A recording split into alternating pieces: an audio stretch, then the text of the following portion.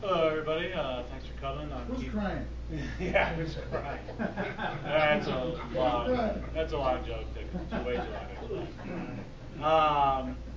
So I'm Keith Johnson. I'm the programmer at Jersey Jack. A quick little story. I ran into Larry DeMar at a local party, a couple weeks ago. And most of you know Larry. He's worked on all kinds of classics like Addams Family, Twilight Zone, and all the way back to Black Knight and whatnot too. So I'm talking to him, and he's encouraging me and saying you've done a good job so far. He did a whole system and game for Black Knight. Black Knight, I guess, was the start of whatever that was, System 3 or something like that back then. So he did all the software for that and all the game rules and whatnot for Black Knight. And he's telling me, I can't imagine, taking on the task that you're taking on because it's probably an order of magnitude more than what Black Knight was. And, I think he's right. I mean, they didn't even have alphanumeric displays back then. They just had the 7-segment score displays. They didn't have, obviously they didn't have the monitor, didn't have the sound capacity that we have. I mean, we basically have unlimited data for all of our, graphics and sound. I mean, it's like 64 gigabytes, so it's not unlimited, but it might as well be unlimited compared to what's in games nowadays and what's been in games in the past. It is a lot to take on, and it's taken, a little over a year and a half into this thing so far, I guess, in earnest. There's things pop up, things don't always go smooth. The project, I'm pretty happy with where we're at the moment. It's taken a while to get our playfield to the point where we're happy with it, to get our electronics to the point where we're happy with it. But now everything is relatively smooth sailing. It's just a matter of cramming everything in. Everyone talks about how far along is the software. Well, there's a lot of stuff that people don't know or don't really think about what's in a game.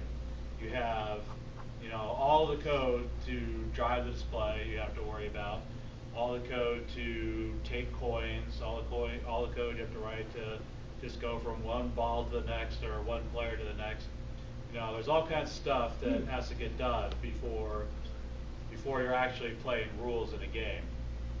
So where it may not seem like much of a game at the moment, trust me, there's a lot of stuff in there, and now we're getting to the point where everything starts flying into the game. But we've had a really good reaction, as Joe was saying, with what we have so far. So, if you know some of the games I've worked on in the past, like Simpsons, as Joe said, and Lord of the Rings, and some others, I think you can have decent confidence that you'll probably wind up liking what's in the game. The canvas is amazing. The RGB LEDs are just a whole. Even that is a whole. It's maybe more than an order of magnitude greater than the Black Knight era of game. You can turn any insert to any color that you want, and then the light shows that result from doing that kind of thing. The possibilities are almost endless at that point. So that's been a lot of fun to play around with. I think that it's going to be an experience that no one's seen before, and no one's people just aren't. People are going to be blown away by it. If you're blown away by it now, there's still like a whole other level of blown awayness, coming out. So that to look forward to. Blownawayness.com. Yeah. What's that website? Who's left? So how far along is the software? Okay, so Joe said 20-25%. And rule-wise, that's probably about right. Overall for the entire project, it probably is closer to 80% or so. But yeah, the amount of software in there for actual rules is not that much. What kind of things can you look forward to? Well, we have that little 4-quadrant display that you've seen, and that was a concept I had early on that evolved with myself and JP, our guy in the Netherlands who's doing our display work, and Greg Ferris helped as well. So we have the four things, and the idea is to show you.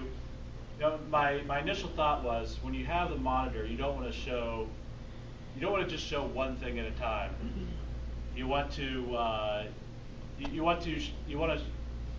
give people an idea of everything that's available in the game at once. You know, if you just show one rule at a time, you know, it's why do you even have a monitor there? You might as well just have a dot matrix display on there or whatever. So by putting more things up there at once, you know, hopefully we give the idea to people that they're, oh, I don't have to just do this one thing.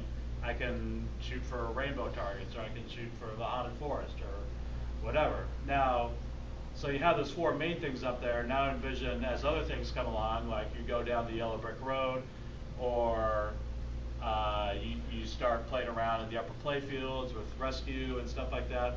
Now envision, you know, other things swooping into the display, you know, showing advancement, you know, the top lanes, you know, you go down the Oz lanes and something comes in and you're seeing that instead, and then, you know, it goes away. And then you go down the yellow brick road and something swoops in and shows you where you're at on there. So it's going to be a whole dynamic experience of things, you know, coming and going. Some things will be full screen, some things will be quarter screen. Your score will be always up there. You know, I know that Stern's taken some flack for that, but you know, it's important. I mean, you know, casual players, they play for score. You know, they don't necessarily know the rules, so you want to be able to see your score up there all the time. And you know, I don't know. I kind of disagree with Stern moving away from that, but you know, that's up to them. So you'll see the score always for us, and the low scoring, you know, that's a whole other, you know, topic for discussion, I guess. Our thought was that no one understands, you know, 1 billion points or 100 million points or whatever. You know, people can kind of get, you know, 27,000 points or, you know, 100,000 points. Even that might be kind of pushing it, but you know, you can understand that realm of points. So we wanted 1 million to be a really, really good game, and that's you know, that's about where the score will be. Like in Lord of the Rings, for example, I consider 100 million to be, you know, a pretty, you know, really good game. So that would translate to about 1 million in Wizard of Oz. I don't think, you know, it's just different. You know, I don't think it's wrong, or I don't think it makes the game less fun. And people have told me they don't like it, and they can't really tell me why. It's like, oh, when I score a jackpot, I want to get 1 million points. Why do you want to get 1 million points? What's wrong with 1,000 points? What's wrong with 10,000 points? You know, does it really matter? I don't think it does. So, you know, it's open discussion, I guess, but you know, I think that's the way we're going to go, and I think people will get it. You know, and we have 1 point switches out of it. Right, exactly. You know, match will be 1 digit. You know, it's not going to be 10, 20, 30. It's going to be 1, 2, 3, 4. 32 cents a gallon again. Yeah. In silver coinage. You'll see about that, I guess.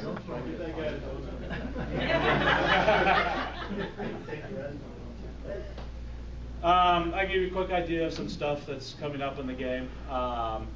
You know, people wonder about, you know, the total lanes, you know, down the right side.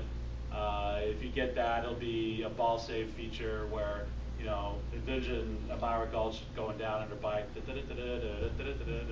So if you make a shot within 10 seconds or so, then total jumps out and runs to Dorothy, and everyone's happy. Otherwise, you know, it's curtains and you're follow the train. The no place like called the State Fair bumpers. You know, everyone. You know, I think most people like that, you know, that's down there and have a good time with it. You know, not only can the ball just go up on its own, back up the outlane again, you know, which maybe you've seen, maybe you haven't. If you complete it, then we're going to go back to Kansas. And all the colored lights are going to go away. Everything's going to be black and white, sepia, you know, and it'll be, you know, just a round that you'll play for a while. And if you get through it, then your game will keep going. And if you don't, then, you know, try again next time, I guess. The rescue feature where the winged monkey comes down and grabs the ball and brings it back up. Yeah, right now it's just kicking out, but the ball's going to stay captive behind that door, and then you'll have to spell rescue on the upper play field, break down the doors by, you know, just whacking into them a few times, shoot it into the door, and you'll start Rescue Dorothy multi-ball. There's, the other multi-balls in there already without rules. Emerald City, spell the characters to light locks, shoot the ramp to lock 3 balls, start multi-ball. So that's a little bit of what you can look forward to. Obviously more and more surprises down the line, but whet your appetites a little bit, hopefully. So. Is there a knocker on the game, Keith? Yeah, I think there is a real knocker, Joe. It's been a long time since the game has shipped to the real knocker, and probably since the mid-90s. It's in an old place too, right? Not up in the back one. Oh, yeah. So, yeah, there's shaker motor in the game. That'll get implemented. Probably a bunch of other stuff I'm forgetting too, but I guess we could have a Q&A and let people know about that. All right, so let's go up. We'll do